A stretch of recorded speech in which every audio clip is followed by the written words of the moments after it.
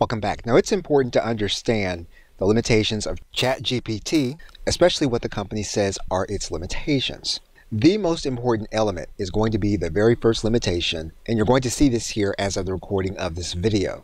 You'll notice that it says that ChatGPT writes plausible sounding but incorrect and nonsensical answers. And that for what ChatGPT does, this is not something that the model itself will be able to fix. And so you'll need to be aware of that when you use information that you get from the actual chatbot.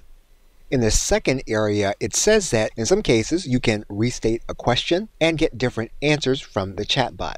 So if you don't like the response you're getting, it's a good idea to restate the input that you're putting in order to get the output from the chatbot. The third bullet point, it openly states that the Open Chatbot can use more words than it should, and in some cases will overuse certain phrases. So this is something that you are going to want to be aware of. Another very important element to the information that you're getting back from the chatbot is the fact that ideally you would want the chatbot to ask you clarifying questions. However, what the model does is it assumes what you intended. So again, that's very important for you to understand when you're getting the information from the chatbot.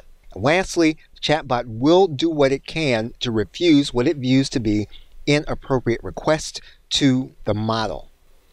Okay, so with that, thanks, and I will see you in another video. Hey, this is Chatbot. Thanks again for watching the video. If you'd like to get more videos like this, click the link below this video, and we'll have some more videos for you that you can watch that will teach you how to use ChatGPT for beginners. Thanks again. Talk to you soon. Bye-bye.